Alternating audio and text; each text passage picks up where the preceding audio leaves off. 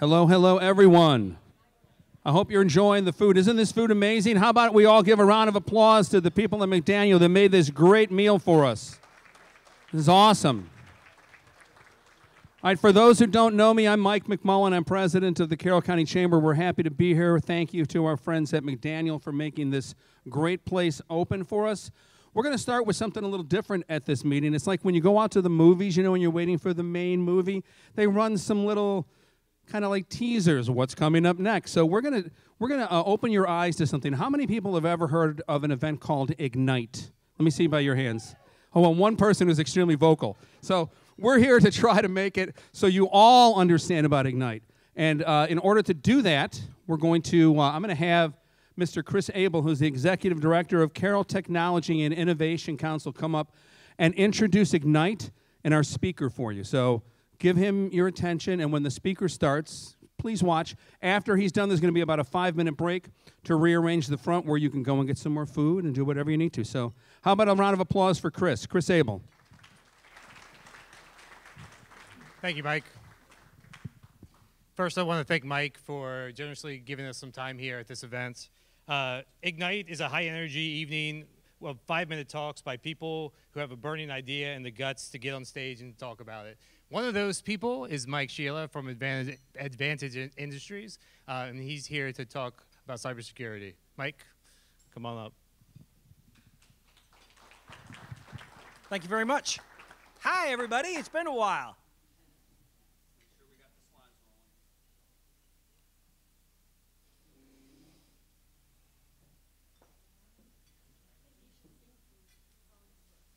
I do love karaoke. Mike, can you squeeze in real fast 5 seconds for each slide so they understand what's going to happen here? Yeah, sure. If you've never been to an Ignite event, it's 20 slides in 5 minutes. They automatically advance, so I have got to know what I'm talking about, and I've got to speak quickly, and I've got to keep pace with the slides. There you go. Thank you. Or else it's comical for all the wrong reasons. Or you may end up just doing it without the slides at all. Yep.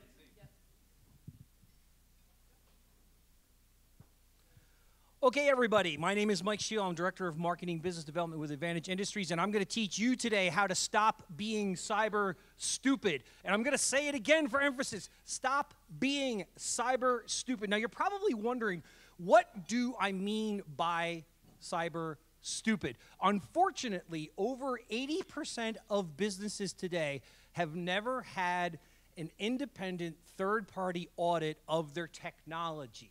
So you think about their firewalls, their routers, their computers, their laptops. They've never had somebody else look at it and tell them that they're doing it right, which means that their strategy for the most part has been to stick their head in the sand and hope for the best. Now, these are the businesses that you are working with today. By the way, I Googled an image of having your head up your ass. Don't ever do that. That's why I chose the head in the sand instead. But this is their strategy, and it's not a good strategy. It is not a safe strategy. It is not a viable strategy. It's bad, okay? Don't do it. Take the time to go out and make some real changes. And it's not just businesses. It's us as individuals as well. So, for example, the next time you are at a store and they say, oh, the chip reader's broken, just swipe your credit card. I want you to run far away. Get away from that. That is dangerous. That is putting your data at risk, and that is irresponsible of the retailer to do that. Now, imagine this. You're at the doctor's office. You're sitting in the waiting room for 10, 15 minutes. There's that computer in the corner. Has all your data up. Do you know how easy it is to plug a thumb drive into that computer and take as much data as you want without them ever even knowing? So, you're thinking, Mike, I'm not a cybersecurity geek. What am I going to do? I can't fix this myself. Well, I have good news for you. I am here to help. So while the next image looks like me as Superman, I was thinking more of Mighty Mouse with, here I come to save the day. You may remember that. Some of you are going, what's Mighty Mouse? Okay, Google it.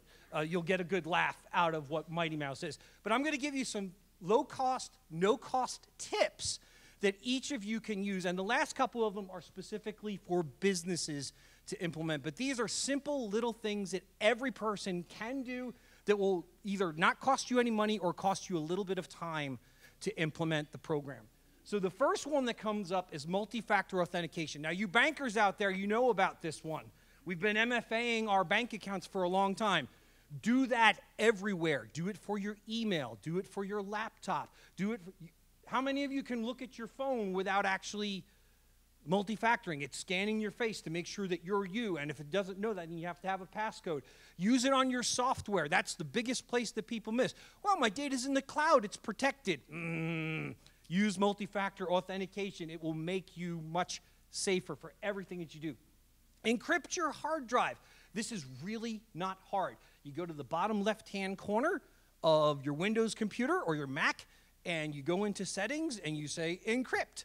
So here's why that's useful. If I steal your computer out of your car and you aren't encrypted, I can pop the hard drive out and read it just like I want. Now, stop putting your passwords in your browser. Who thought saving passwords in Google was a bad idea? It is a bad idea, whether you use Firefox or Microsoft has a couple browsers too. And update the operating system. You've all gotten that alert on your phone, right? You need to update. Your computers need to do that too. Your tablets need to do that too. Now, there comes a point where they don't do it anymore. And unfortunately, that's time to spend some money. Throw that sucker in the trash, pull the hard drive out, and get a new device, whether that's a telephone, a laptop, a PC, whatever devices you are using. So once you throw away the bad stuff, make sure it has antivirus, anti-malware on it. Most infuriating thing, if you go to an Apple bar today and have a problem with your Mac device, they'll tell you, oh, you don't need to run antivirus on there. We're safe. That's a lie. Do not believe them. It is not safe. You can get free antivirus on your computer. Now, for you business owners, get a firewall. It's not terribly expensive. For a small business, you might spend $500, $600, and it will go a long way to protecting your business. So make the investment and get a firewall. And the last point that I will bring up today is cyber insurance. Ben Yingling's in the room. He can talk to you about cyber insurance, one of the smartest things that you can do to protect your business. But you're going to have to talk to me because the policy that you get is going to have a bunch of requirements on it, so you want to make sure that they are in sync with each other. Thank you all so much. Click with me on the socials, @Mike Sheila. Thank you so much.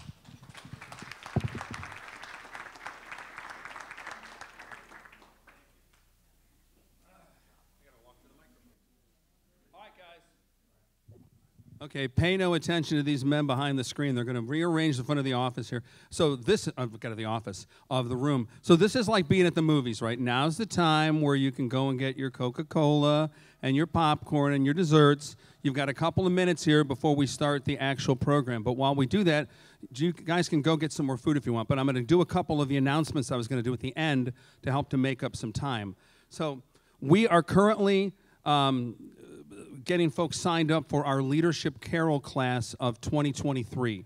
How many people, by a show of hands, have ever been through Leadership Carroll? It's a great program. How many people have not turned off the ringers of their phone? Thank you, Steve Aquino. Yeah, we should really probably turn off the ringers at this point. But we've got like 6 spaces left. We'll take 43 in the class.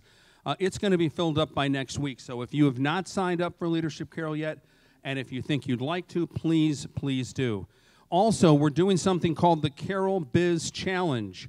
It's an amazing program that we've been doing for the past 10 years. This year marks number 11, where local entrepreneurs will submit an idea for a business. They've either just started it or they want to. And we have a committee that picks the top 5 who then pitch at a live event that we do on August 18th at the Carroll Arts Center. And the grand prize this year will probably be 10 grand. And it's great to get involved. So it's the Carroll Biz Challenge. Go to carrollbizchallenge.com or go to our website, and you can fill out the application. It's free. We're going to Greece in October of this year. Great trip, amazing trip.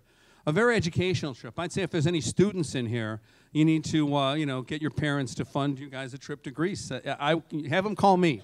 I'll tell them how important it is and how the college here said they'd give you extra credit. I think, right, they'd give you like 6 hours of whatever credit in whatever facet you want if you take the trip. So Dr. Jaskin isn't looking at me at all because she's not listening. So, all right, so are we ready, guys? Nope, we're almost ready. Okay, we're going to start now. Thank you once again. Want to start by thanking our friends from CMC. Can I have your attention, please? We're actually being filmed and streamed right now from our friends from CMC. Thank you very much. Hello. Hello. Thank you. I didn't know that my hellos can get that much applause. Thanks again. My name's Mike McMullen. I'm president of the Carroll County Chamber. And again, I want to thank CMC for filming this event for us. They're also streaming this event. They help us with so many events. And at this point, I want to introduce to you basically your MC of the day, who happens to be the chair of our board, the Ting girl, Miss Valerie Giovignoni. Give her a round of applause.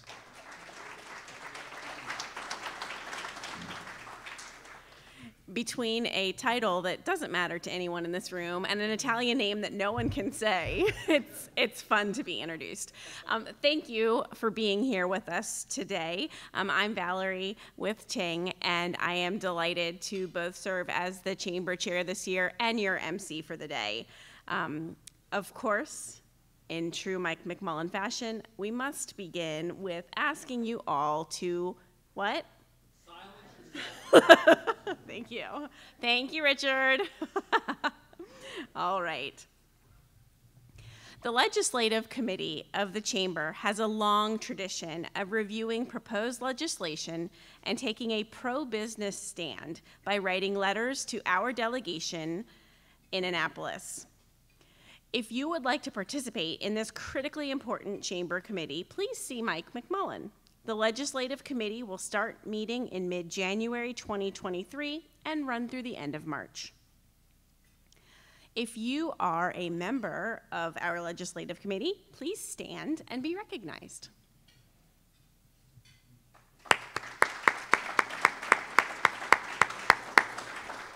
Thank you to Chris and Andrea and Danna for being here today. As I recognize elected and appointed officials, I would ask that you please stand when your name is called. We have members of our Carroll Delegation here, Senator Justin Reedy, Delegate Haven Shoemaker, and Delegate April Rose. In addition, from Baltimore County, we have Senator Chris West. With us today, we also have some members of the Board of Education of Carroll County Public Schools. We have with us Board Vice President Marcia Herbert, Board Member Tyra Battaglia, and Board Member Patricia Dorsey.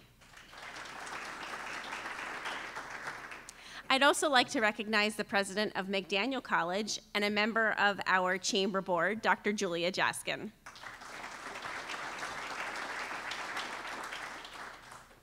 We also have some past chairs of the Chamber's Board of Directors. With us, we have immediate past chair Steve Aquino of Aquino Financial Group.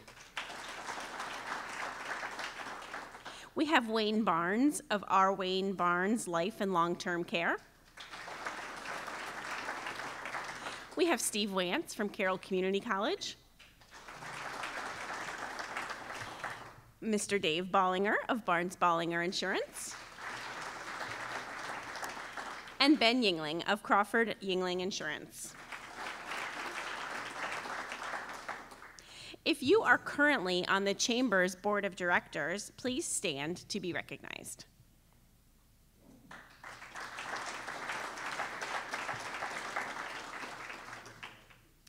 Thank you for all that you do for the Chamber and for the business community of Carroll County, to each of you who we have recognized today.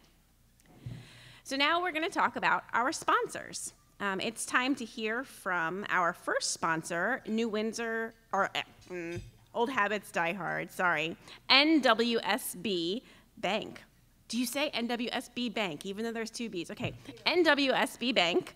And we'll hear from Tim Utz, Community Banking Manager for the College Square office in Westminster, and Kelly Vita, Mortgage Producing Sales Manager and Mortgage Loan Originator for Carroll and Frederick counties. Tim and Kelly.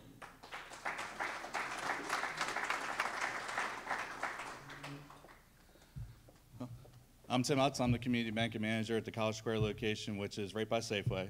Lenny knows where it is if you need someone to tell you. But we are a local community bank. We are a division of ACMB Bank, which is a community bank in Gettysburg, Pennsylvania. Our number one goal is being out in the community and customer service. That's our top goals. You know, we have 5 branches in the Carroll County region, and we're here to serve you and anything you need. Come find us at College Square, and we'd be more than happy to help you. I'll introduce Kelly, our new mortgage rep. Hi, thank you, Tim. Hi, I'm Kelly Vita. I am the producing sales manager for the residential mortgage division at NWSB Bank.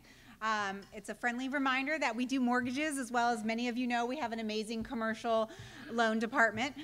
So we do offer mortgages for construction, lot loans, refinances, purchases, all that good stuff. So if you have any questions, concerns, or clients that would be open to speak to me about a mortgage, I would be happy to help them. And I'm glad that everybody is here, and we're happy to be sponsors. So thank you for your time. That's all.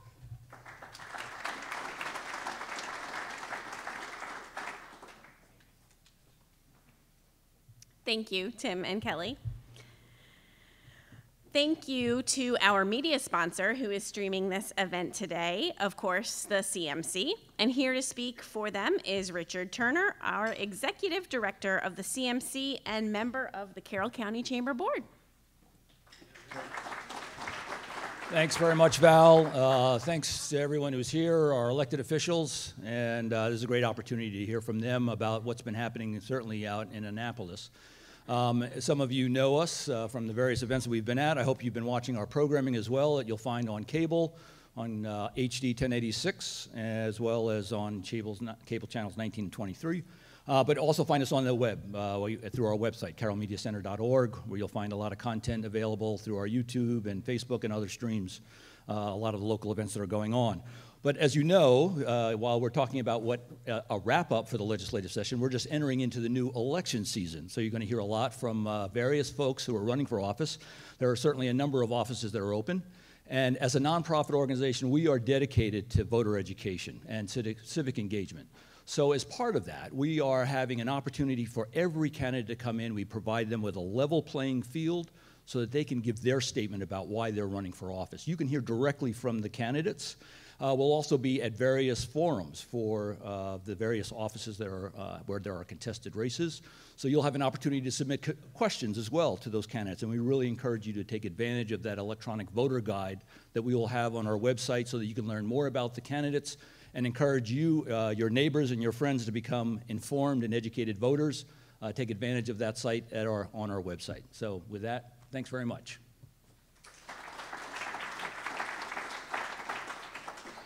Thank you, Richard. I will say that the videos for the candidates are where I go to for voter education, and it's nice to have some consistency and some true support of our community. So thank you for all that you do. Okay, now it is my great pleasure to introduce to you the president of McDaniel College and today's main sponsor and host, President Dr. Julia Jaskin.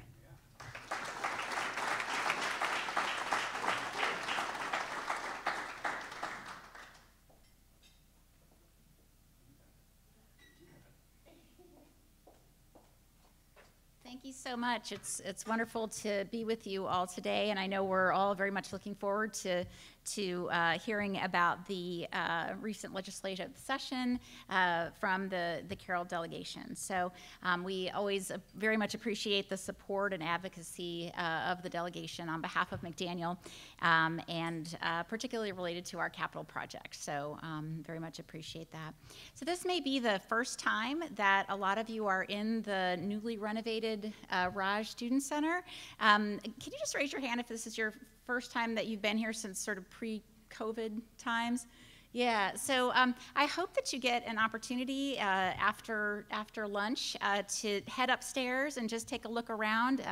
We've made a lot of investments, and this is really the nerve center of the college, so I'm excited for you to get an opportunity to see what's happening up there. We have our Center for Experience and Opportunity, which is really our one-stop shop for experiential learning, and that has a lot to do with community engagement, internships. If you have campus or if you have employment opportunities that you're interested in, that's really the place to go there. We also have Erin Benevento, which I know many of you have met, our Associate Dean for Student Development, and she's been leading a lot of our city partnerships, and I know that she's met with some of you as we've begun moving forward with our strategic planning process. Lots of exciting things happening with the city and connections there. And I just wanted to read a couple of those from you. So we're going to be improving communication between McDaniel and our community partners through reimagining the McDaniel and Main Committee. I know some of you have been involved with that.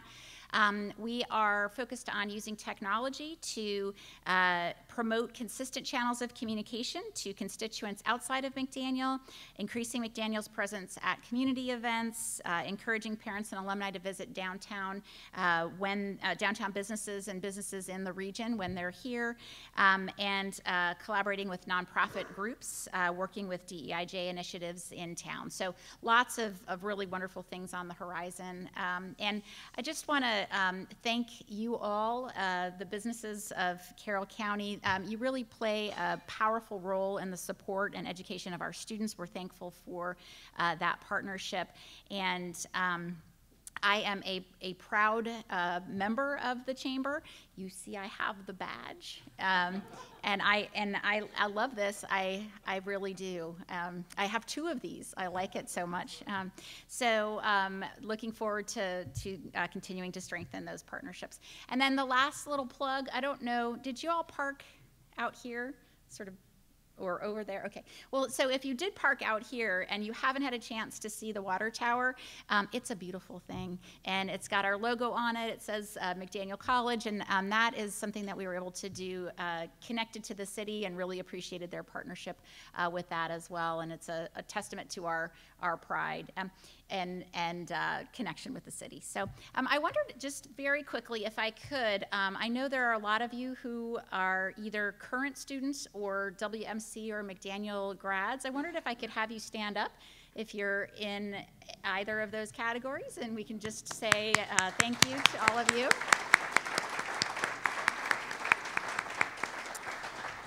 And then 2 other people I wanted to introduce you to, and I know some of you have met them already, but they're new to our community. Dave Sears is our new VP for Institutional Advancement, if you could stand up. And we are so glad that Dave has joined us, maybe just a couple months now, 3 months, something like that. And then Carolyn Salazar is also someone I wanted to introduce you to if you haven't met her already. She's in charge of our Carroll County Student Grant Program that I know many of you have been involved with over time. That is a grant program that we are very appreciative of, and it's going to be a focus for us this coming year. If you're not familiar with that program, that gives $2,000 scholarships to students in Carroll County to come to McDaniel, and so we're really looking forward to continuing to increase those scholarships and partner with all of you. So thank you so much. And do I turn things back over to Val? Okay. Thank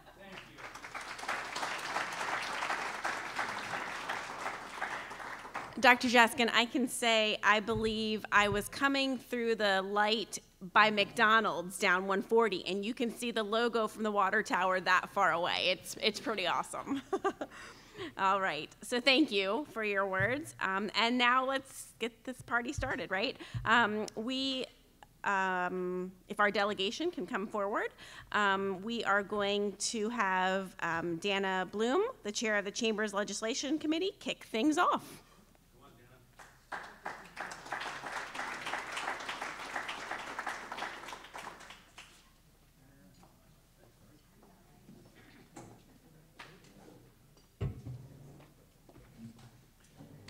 afternoon. Good to see everybody. We're going to be on a pretty tight schedule, excuse me, for the rest of the show. Excuse me. Sorry, the pollen is really doing a job on me this week. But we have two of our delegation that need to leave early, so we're going to kind of switch it up and give them an opportunity, and then we'll try to see if we have some time for questions. So when we start, if you could give us a quick synopsis of who you are, your district, and the top issue that you dealt with this year, that would be great. And I believe we're going to start with Senator Reedy. You can, or there. Wherever you want. Thank you, I have some. I'm going to drown. Thank you.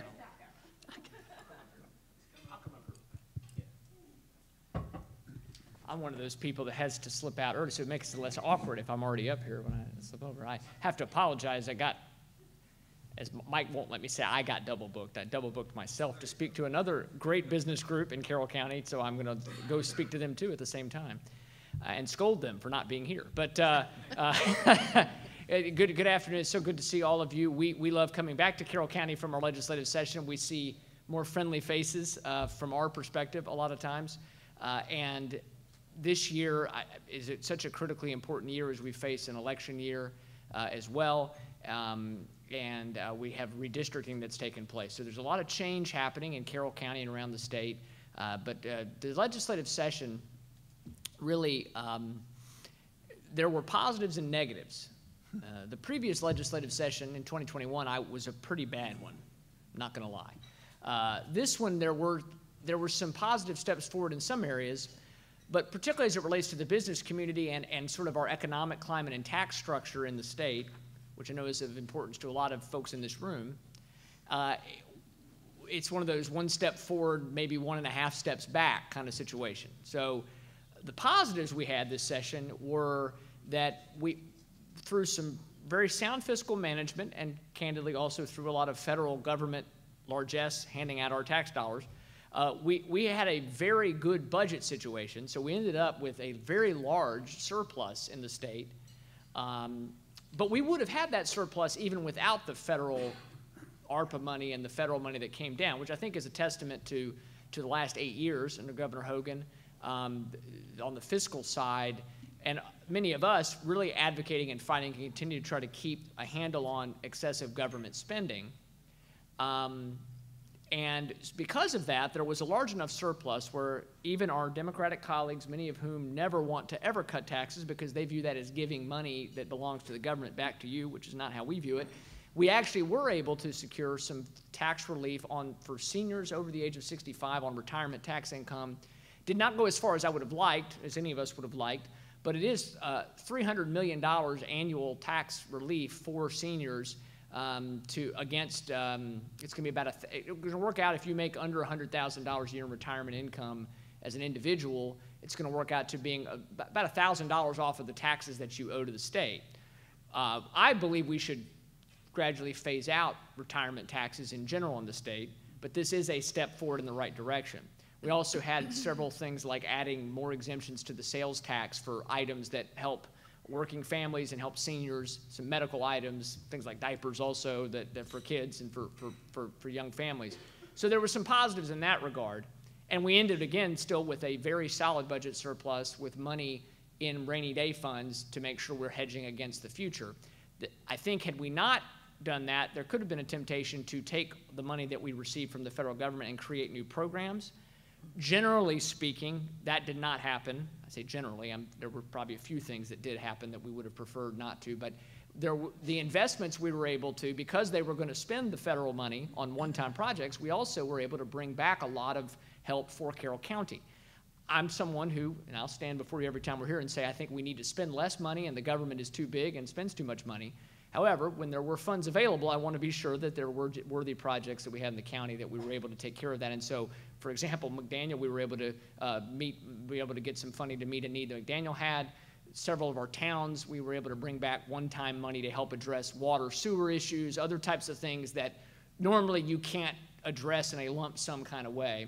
and we were able to help a lot of community organizations as well. So all that was positive. The negative however, one of the negatives, particularly as it relates to the business community, is the issue of paid sick leave, setting up, of paid time off, not paid sick leave, but paid time off, setting up an entire program and structure for a government-run system that will institute a payroll tax on every worker in the state of Maryland, paid for, and this paid time off fund, administered by a state government program with state employees, will be paid for partially by employees and partially by employers. Delegate Rose is going to get into more of the details of that. It is a huge mess, and the reason it's a huge mess is even if you wanted to do this kind of program and run it through state government, which my argument would be, I'm very sympathetic to want to find a way to get more paid leave and paid time off for people, but there are a lot of private sector solutions that could perhaps be worked with, maybe some sort of hybrid system set up with the government if you're going to do this.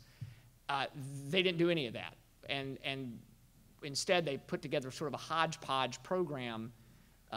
One house wanted to delay it for 2 years and study it and do actuary studies. One house wanted to pass something to get it started right away, but not start having people pay into it right away, and have several guardrails, though, on how much could be taken out of people's paychecks. They sort of passed the worst of both in one big package. So I think Delegate Rose will touch on the details a little bit more. I just had a discussion. Our Senate President has even acknowledged that we're going to have to come back to the table and make a lot of fixes to something that we just passed, which the governor vetoed, and we supported his veto, but it was overridden because, you know, it's hard to say no when you tell people, hey, you can get paid time off. Well, nobody knows that it's going to be a payroll tax on you every week of your paycheck. You're going to have to pay into this fund, and you don't have a choice. So that was the negative from the business community side of things. It's going to make it much more difficult for our job creators. And I don't think people that might even hear about it would realize that it's something that's going to be coming out of their paycheck like another FICA every week. And it doesn't matter whether you work for the smallest employer or the largest. Now, there were some exemptions put in the bill for smaller employers to not necessarily have to participate in it, but the employees will still have to pay for it. So that's the negative. So we had the positive of tax relief and of some steps forward and a pretty good budget situation, but we had the negative of setting up this very expensive program. Now, it's not going to start tomorrow. They made sure that they'll start taking the money out of the paychecks, by the way, after the election. I thought it was interesting. And there is some time where we can continue to battle to try to make it so it's not so destructive. But that's the frustration we have, is so that everybody recognizes, even the most liberal Democrats acknowledge our economy has some problems, businesses are struggling to find workers, but yet they go and make things more difficult. So that's always the challenge we fight in Annapolis. I'm sorry that I cannot stay around because of my irresponsibility double booking myself, Mike. Thank you. I am excited that Senator West is here because redistricting has changed Carroll County's legislative map. I sent an email out about this today, actually. And so there will be a district coming into the eastern part of the county, and Senator West is the current senator for that district. So you definitely wanted to be sure you get to know him and Senator West, and we've worked well together on a whole lot of issues, business issues particularly. So I'm glad that he could be here. I really appreciate the chamber. All the input you've given us this year was very helpful. We were able to get some things done in the Finance Committee that I sit on because of your input, and please continue to do that. Please also feel free to reach out to me anytime that I can be helpful, and I look forward to talking to you in the future. Thank you very much.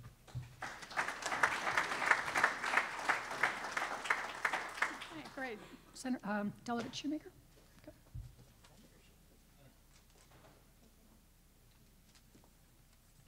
She almost demoted me to senator. How about that? So it's great to be with you all. It's great to be back home. I guess this will be the last time that I address you as a member of the House of Delegates. I thought that would get a lot of applause. You know, as Senator Reedy alluded to, well, for one thing, you know, let me also acknowledge Senator West, who, because of redistricting, it will now be my senator over in Hampstead. So glad to have you here, Senator. He's a good guy. This past session was pretty brutal, to be perfectly frank. and I would agree with Justin that it was certainly not as brutal as 2021 with all the police reform nonsense and such that we had to deal with last year.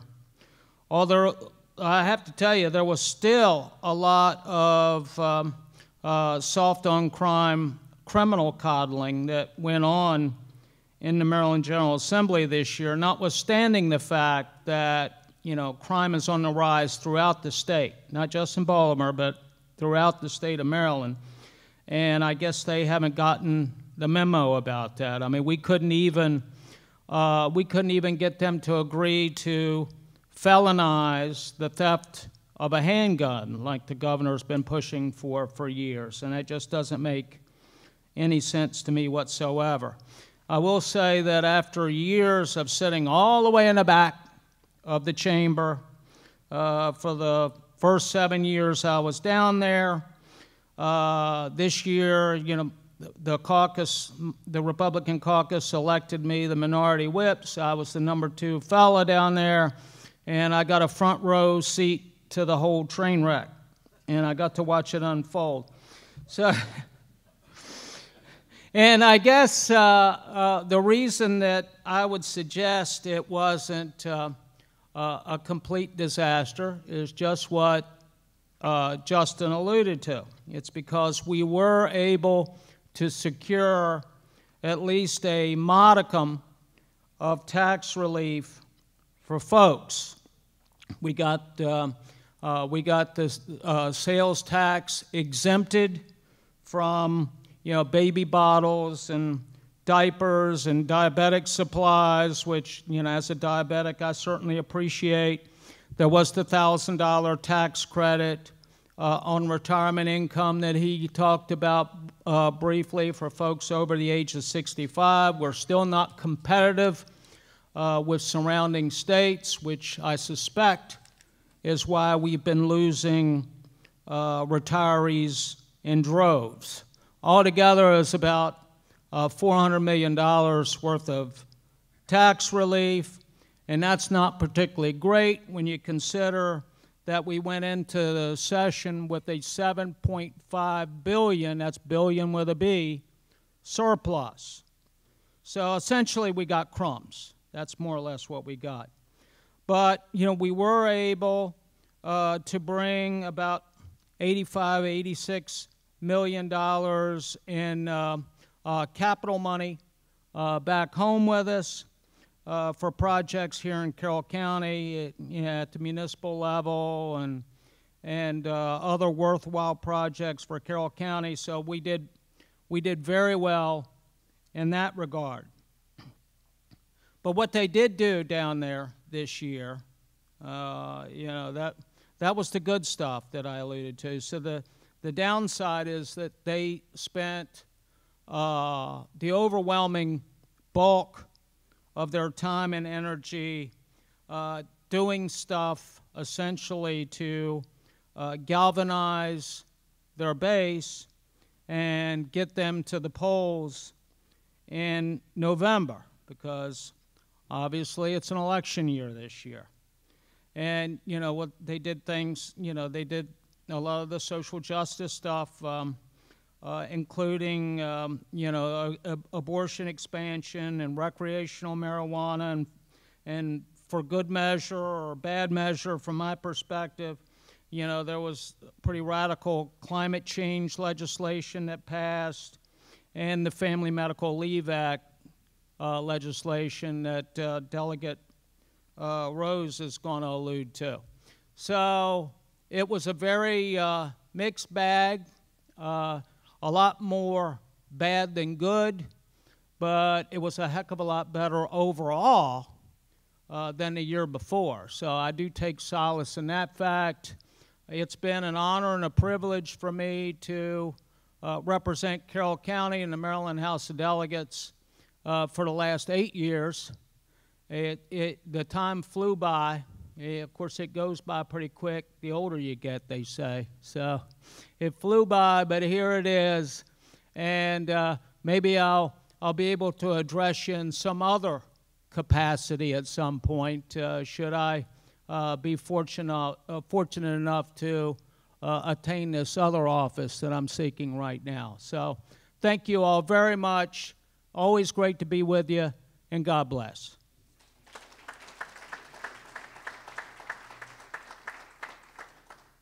And I have to go to court, so. Yeah, absolutely. Delegate Rose, would you like to come up there? Thank you, and I'm going to truly miss my my colleague and also our colleague Delegate Krebs, who is luckily in Disney World right now, but I've had the pleasure of serving with, I think, just the best delegation in Annapolis, and we're very happy to have some new folks. Worked with Chris as well. So, but again, just to echo what Justin and Haven said, it is always wonderful to get home. It was a particularly, I would say, kind of brutal session. You certainly knew that it was an election year with the agendas.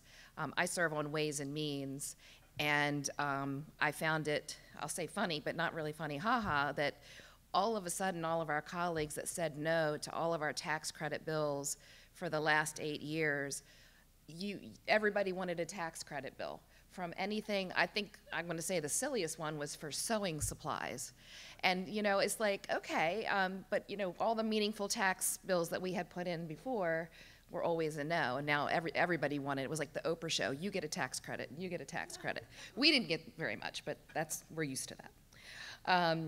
So I guess I will just jump straight to the paid family leave, to me, was one of the most egregious bills and arguments that we had on the House floor. It will provide 12 weeks of paid leave, not 100% salary, but I'll tell you this, I will try to answer questions and I'll tell you what we do know. I think the most appalling part of this entire bill is they don't know exactly how they're going to do this, what it's going to cost the employer or the employee. They estimate that the cost is going to be about $1.6 billion, again with a B, cost to the state. But the big questions, when you're passing such a big policy, they didn't have the answers to.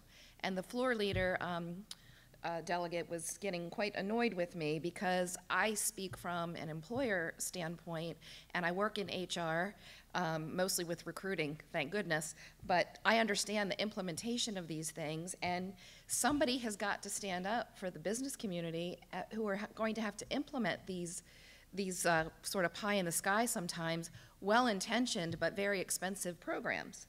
And so the payroll tax breakdown, they don't know how much it's going to cost the employer, the employee. We did get him, after sort of badgering a little bit, that, well, some of the estimates are about $21 per pay. Well, $21 per pay, you know, is a lot to a lot of people. And so while it sounds great that we're going to give this leave, when you look at the small companies, that was the other part I thought was particularly horrible, is it's companies of under 15. 15. Normally they start this stuff, they start messing with you at about 50 employees. This one was for some of the smallest businesses. And I had business owners, you know, texting me and telling me, in particular, one jumps to my mind, a landscaping company, and this is their busy season. So if they have, and there's no really limitation to it. So if you have 15 employees, 4 of them want this leave, and you're at your busiest time of the year, what are you going to do? How are you going to handle this? And the answer constantly was, well, it's always the right time to do the right thing. And that sounds great as a soundbite, but in the practicality of implementing this, there's just no understanding of just the impact that this could have. So they're going to study it. They're past it. Now they're going to study it. They're going to figure out how they're going to implement it. And my question on the floor, too, was, okay, so isn't that the equivalent of, you know, you're going to build the airplane while you're careening down the runway? Is this the way we should be doing public policy? And again, it's always the right time to do the right thing.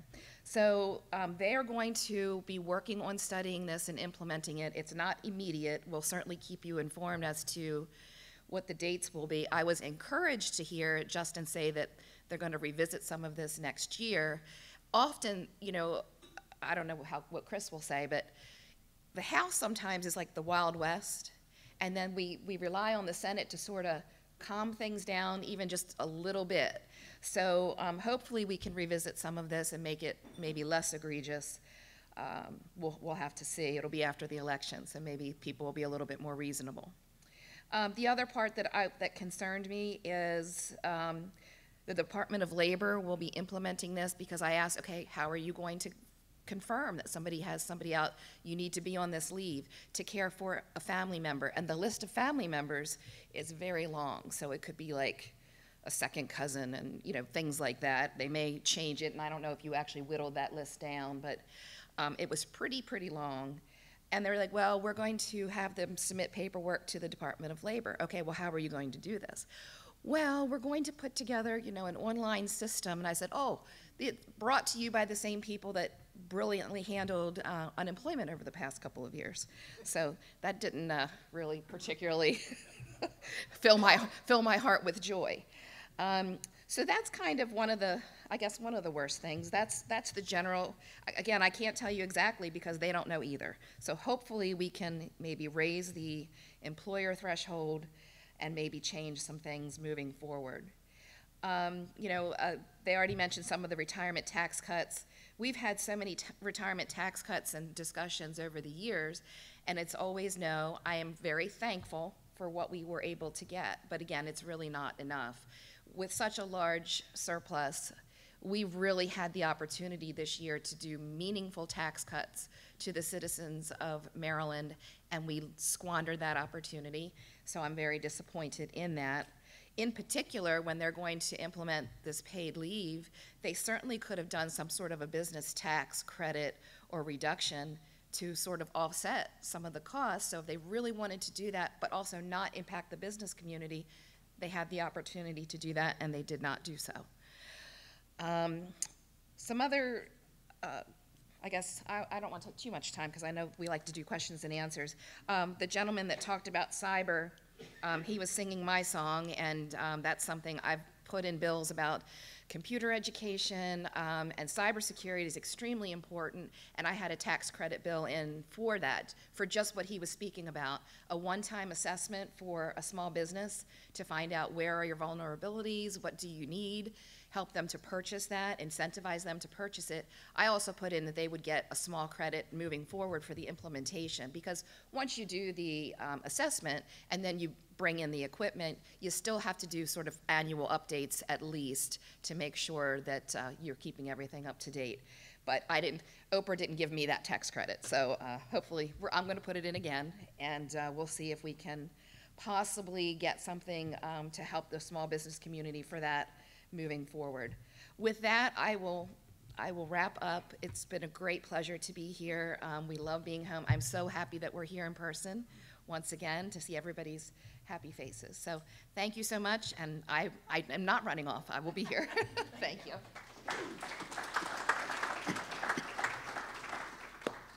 And lastly, we will hear from Senator West, who is going to be taking over a portion of Carroll County, representing. So, thank you.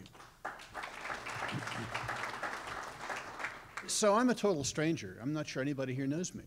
I'm not sure I knew anybody except the elected representatives when I arrived.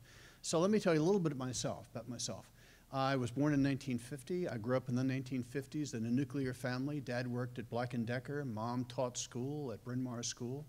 My younger brother and I grew up with a wonderful set of parents. On Tuesday nights, we would sit on the floor, the two of us, and Mom and Dad were in the chairs. We'd all watch Leave It to Beaver together.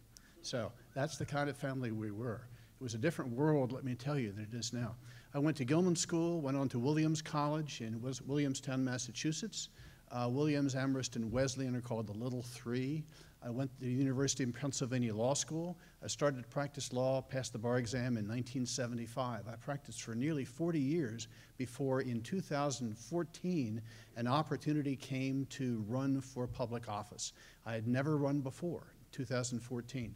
I'm a past president of the Bar Association of Baltimore City. I served 2 terms on the Board of Governors of the Maryland State Bar Association, so I had a really good legal career.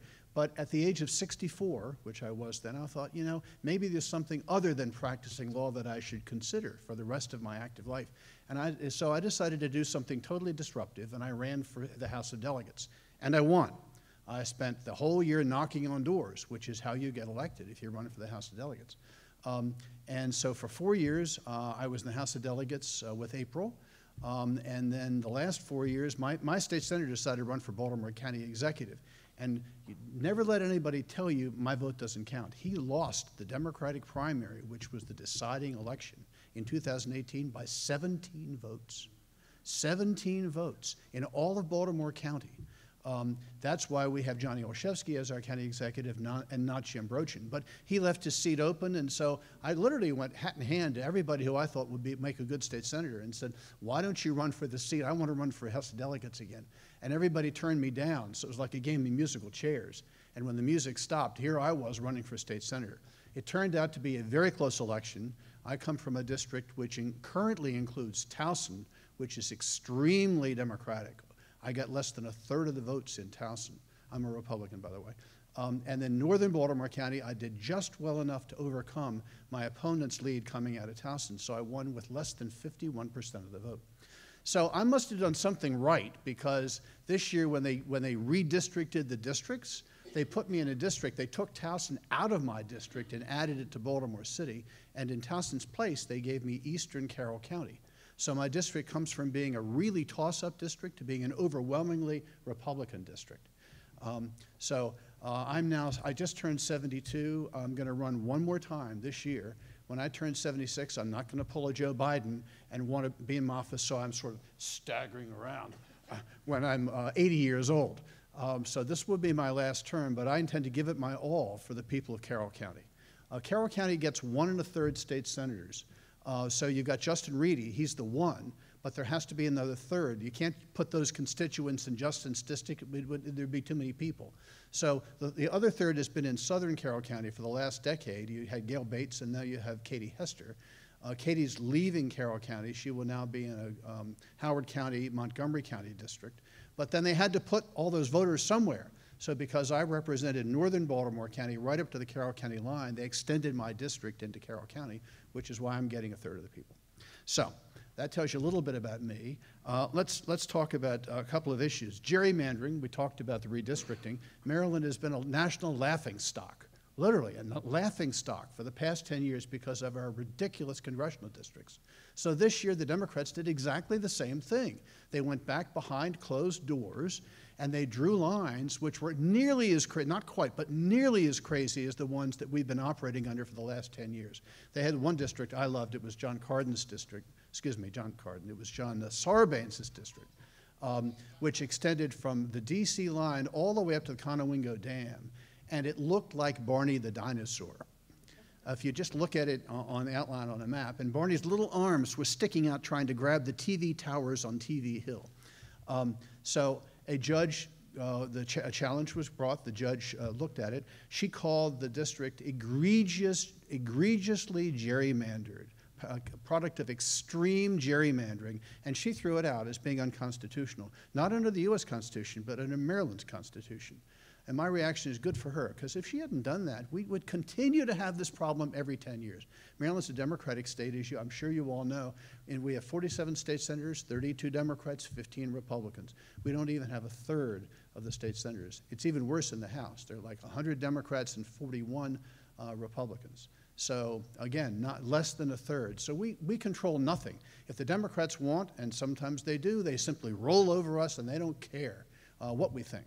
With the gerrymandering, once the judge threw it out, she gave us 5 days to give her a new plan, and 2 of those days were weekend days.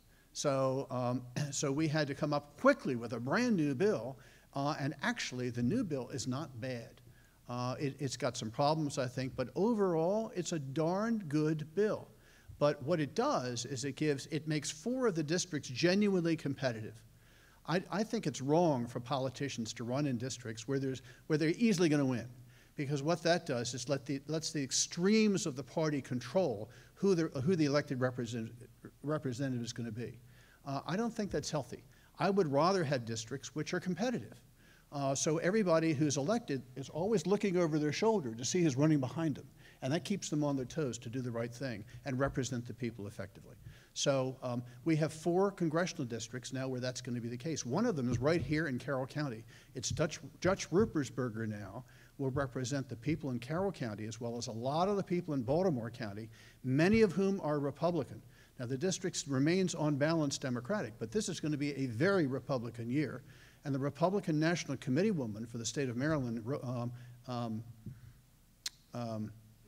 Nicolay Ambrose, is running against Dutch. She can raise money nationally. I think it's going to be a competitive race, and you guys are going to be right in the middle of it because of the challenge to the Democratic map.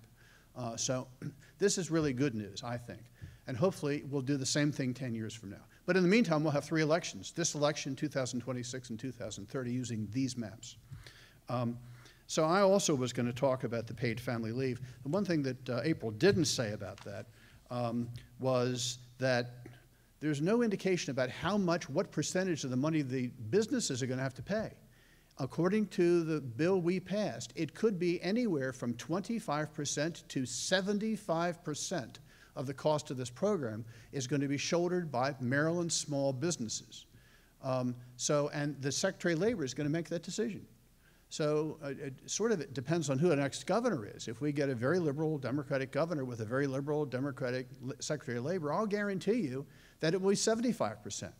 And then you got to figure that the Democrats are beholden to their base, the extreme left-wingers, and before we see each other again in 4 years, or 4 years from now, I'll guarantee you that we'll have gone from 75% to 100%. So the employers will be paying 100% of the cost of this program, allowing their employees to take up to 12 weeks, 3 months off, whenever a whole host of things happen. Your grandmother gets sick, you can take 3 months off. Your first cousin gets sick, you can take 3 months off. Your brother gets sick, you can take 3 months off. A parent dies, you can take 3 months off. You get pregnant. Not only can you take 3 months off, if you're the woman, your husband can take 3 months off. It just goes on and on and on and on and on. And employers, I believe, are going to find that they never are operating with full workforces. To boot, you're not allowed to replace the employee.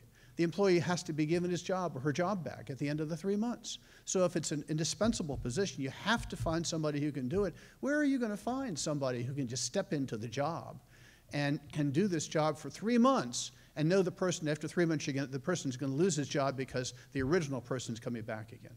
It's just a disaster for employees. So my question is, here's what I believe is going to happen. Once employers realize what's going on, and they're not realizing it now, they won't for a while because the bill's been delayed. Once they realize what's going on, I'll bet employers fall over backwards to try to avoid hiring employees, especially avoid hiring employees, women who are in reproductive age and their husbands, because they know perfectly well they're going to lose these people for a quarter of a year at a time.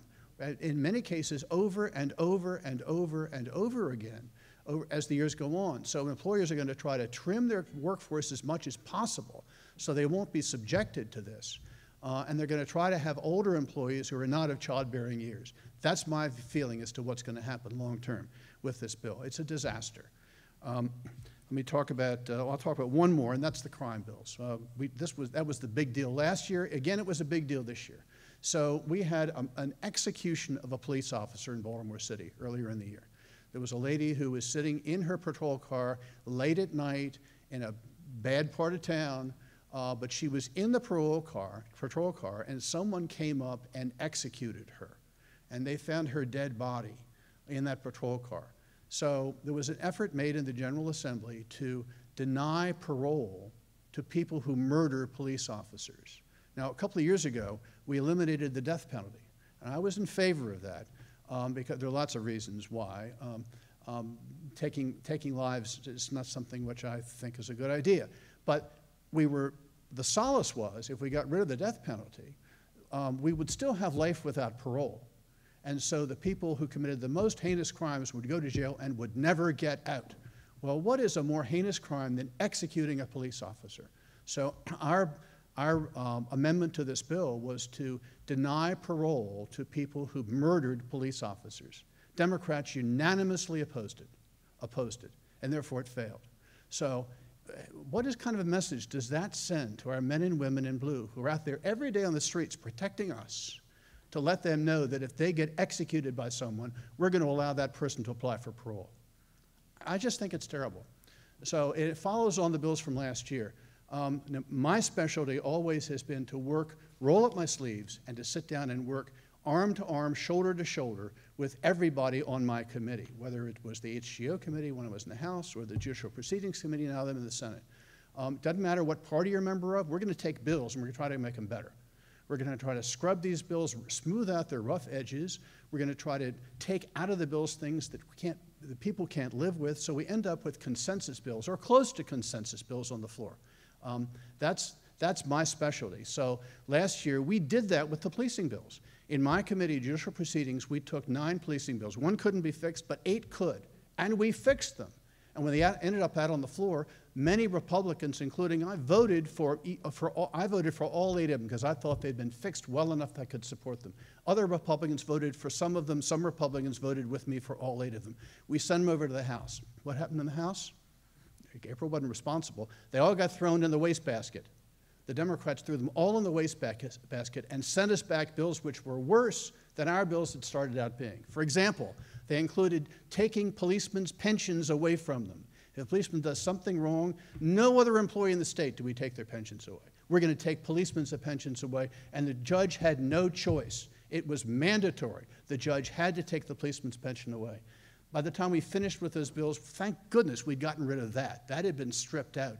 But the bills ended up being terrible. And look what's happened as a result. We have record vacancies in our police departments across the state.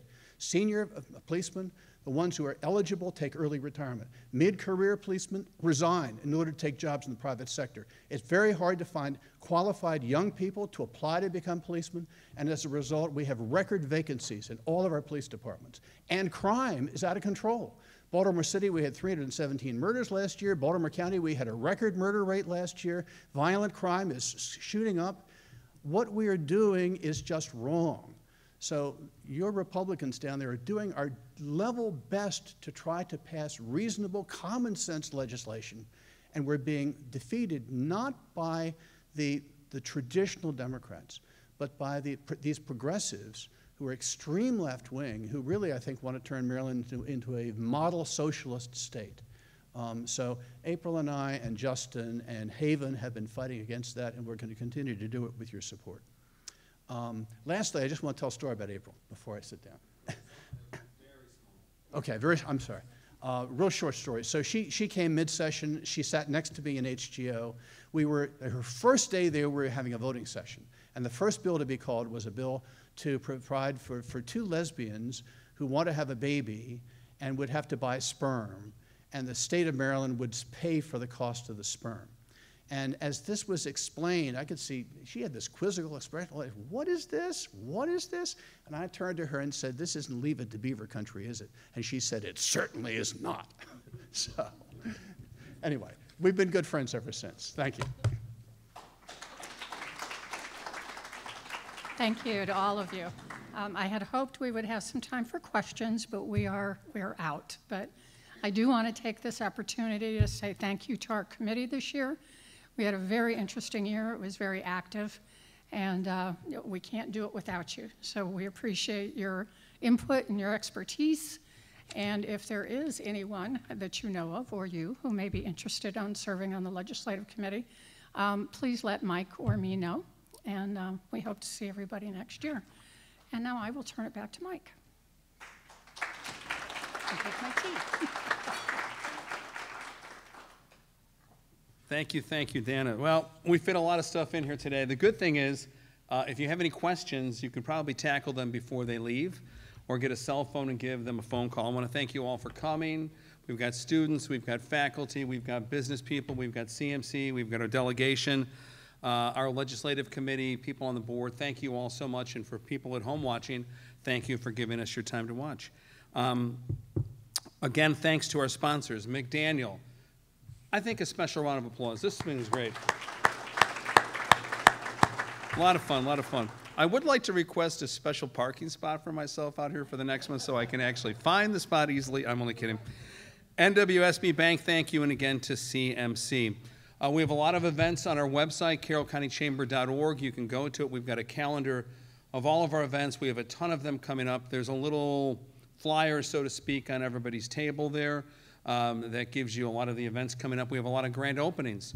Keep in mind, if there's a grand opening, even though it's not your business, you're welcome to attend. They're always free, they're always fun, and it's really a way to support a local business. And it's local businesses that keep the economic engine running, that keep a lot of people, that keep a lot of folks employed.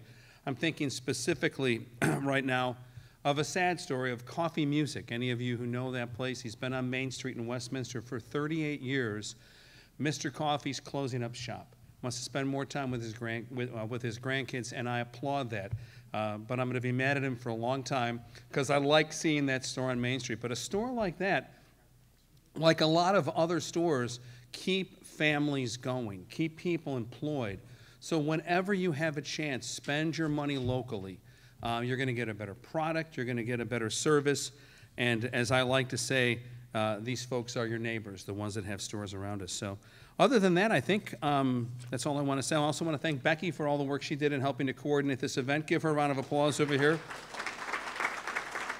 And I especially want to thank McDaniel for the amazing fireworks display you guys had a short time ago. You know, I look on Facebook and folks are like, my dogs are upset about the fireworks. And I'm like, come on, give me a break. It was beautiful. Off my deck, you can do it every Friday. Anybody calls to complain, just channel them through to me. I can handle them for you, okay? So anyways, thank you once again, everybody. Have a great, great day.